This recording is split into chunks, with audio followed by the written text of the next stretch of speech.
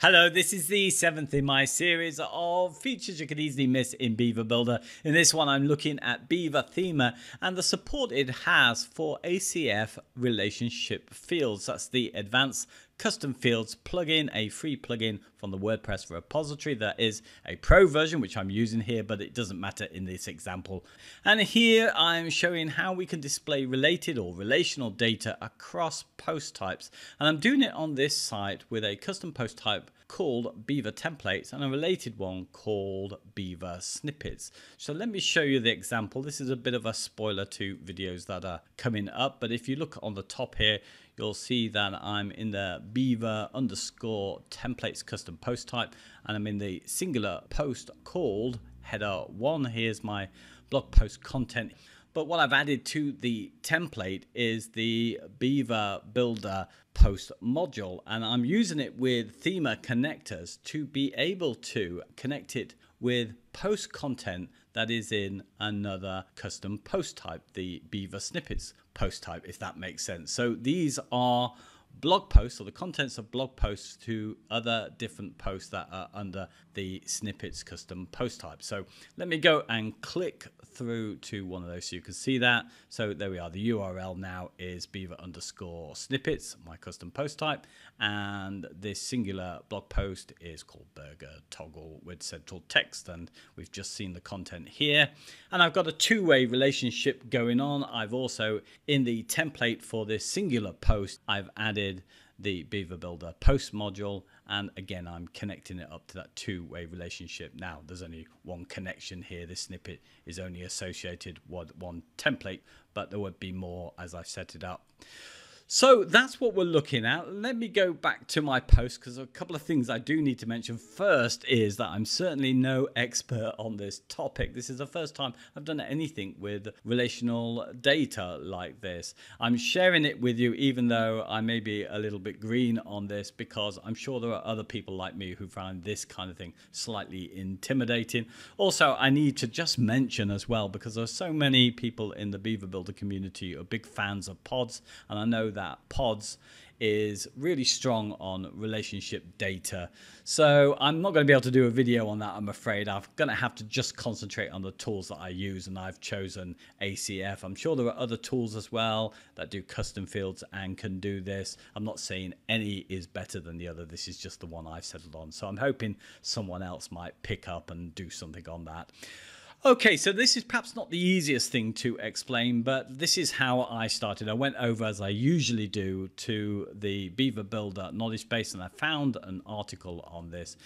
And I would say this is pretty much all that you need in most circumstances. It shows you how to set things up with ACF.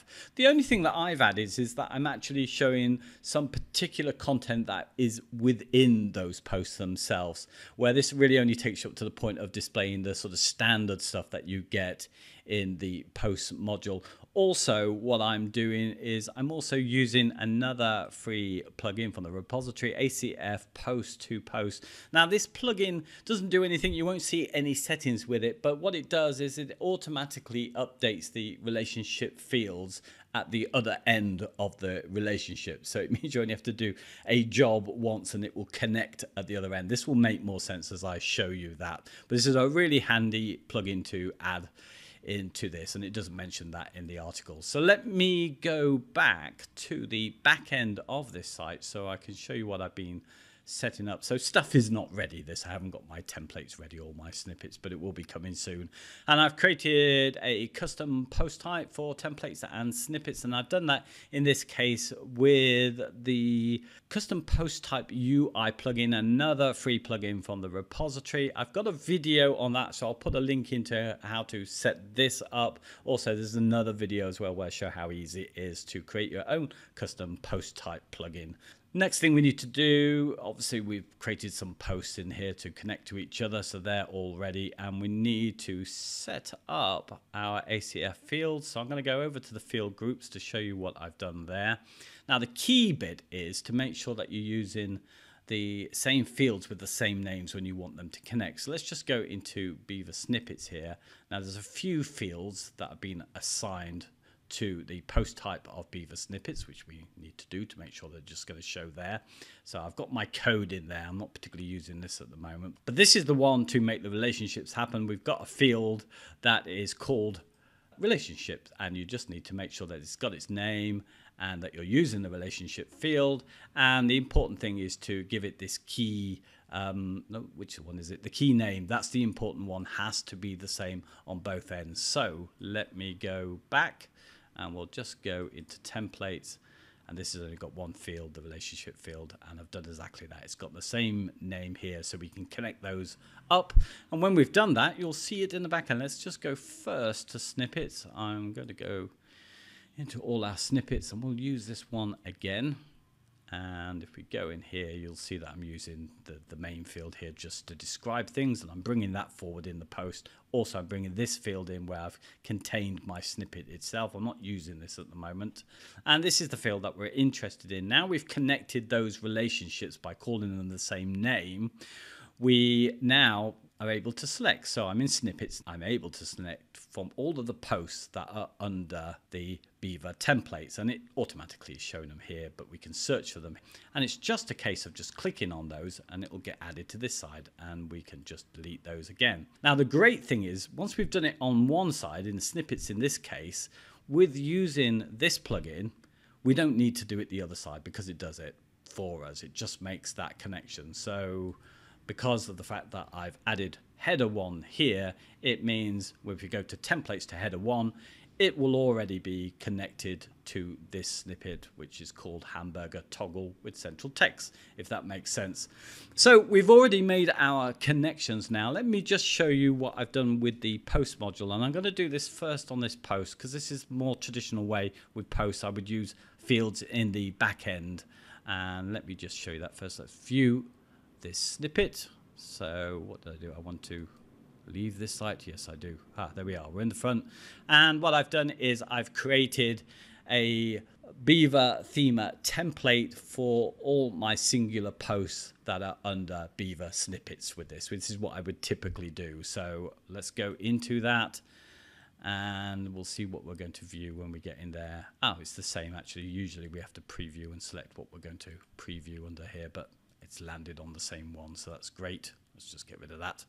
And there's our content, and in this case I've just put in a title here that's going to remain a bit of static content, and here's our post module here. The key thing, and we need to do this on both ends, is that we need to go over to this content tab, and now we've got ACF relationships going. We've got this extra tab here and we need to select that one, so you don't normally see that, but now we have it, so we need to make sure it's that and make sure that this is set also to relationship. And also that was our key, that was our name that we added in, and that's important, relationship again here. So once we've done that, we've got things connected up. In this example, I'm just using some of the post modules defaults. So in my layout here, you'll see I've set it up as columns, 3 columns here. If there was more connected, they would line up there. And I can do all my styling as normal. What I've done is I've just turned off all the other stuff that comes on by default, author dates, and I've just left it with only the featured image and the title on that. So it's pretty straightforward. Let me go over now. I think I've got a tab here. Yes, for the header 1. Now here, just to show you this, it's bringing forward more data, some of those fields here. So I'm going to show you that, but I'm doing something slightly different on this one. I haven't got a theme template for all of the posts that are in this custom post type, because I'm wanting later in videos to share with you these templates that I'm setting up. So I needed to use the page builder, and basically I've saved a normal template and I'm just repeating that for each of the posts manually. It's not something I would normally do, but let's just show you that. I'm going to go into this header 1 template. And it's exactly the same. We've got all the content which I'm putting in manually here, so I can got all that flexibility with the page builder. And here I've set this up here so we can got these. But what you're not going to see, what you would normally do if I was using a theme template, is that I've got a global row here, and it's not going to be able to show me the content as soon as I go to change that. But it doesn't matter. You want to look at the fields, so it says sorry, can't find any posts, and of course I'm not in the normal theme setup, so I can't select one. So again, we just need to make sure that the content is exactly the same and that we've got that name relationship as the key and that matches up, so everything's connected. And then under layouts, I've done more on this one as this was bringing forward actual contents from the post itself. I've not been able to use the defaults that are here, so I've had to set this to custom, and then we can go in and customize what is going to output through the post module there. And to do this, you need a little bit of knowledge about HTML, but it's pretty obvious where you can remove stuff and add in content. And we need to do our field connectors here, which I've done with adding in the content section here. So I've gone and got the post content and I've inserted that here, or somewhere I've inserted it, but that's how you would add it. And then you can also, as I've done here, I've got the ACF field of text with the name of code here, and I've wrapped this around some pre-tags so people can copy in and paste that. So that would just be a case of using the field connectors again and just scrolling down to ACF post fields. It defaults to text, which I want anyway, and I would just need to put in here the word code, and we would have the same being added there without the HTML in this case. So I'm going to cancel all of that. Of course, you can do your CSS in the tab over here, and you might want to do that to your liking, but I'm just going to cancel this and come out of it. There is one other thing that I needed to do here, because when I didn't have any snippets for that particular template, which could happen, I didn't really want all of that content to be showing. So I'm using the rules that the new conditionals that are in there to hide the whole of this row, including this title here. So what I've done, you can see this here, that a rule is being applied because it gives this little eye. So I can just show you this quickly. You might need to use this yourself, but if I go over to the advanced tab, and you can see on the displays, I've selected conditional logic. And if I open those up, you'll see what I've done. I've gone to ACF post field. If it's relationship, my key name again is set, then it's going to show. So basically, if there's any relational data there, it will show the whole of this row. If not, the whole row is not going to show at all. So I think that is all I can show you. I hope this was useful and not too confusing. If it was, as always, I'm just going to ask you if you'll give me a thumbs up on YouTube. It really encourages me. And also, if you like these kind of videos on Beaver Builder or WordPress more generally, then please consider subscribing to the channel. I've had a little bit of a break, but I'm going to be trying to catch up on the videos. So I hope you'll watch again, and I'll talk to you again soon. Thanks very much for your time. I hope you have a great day, and it's goodbye for me. Bye-bye.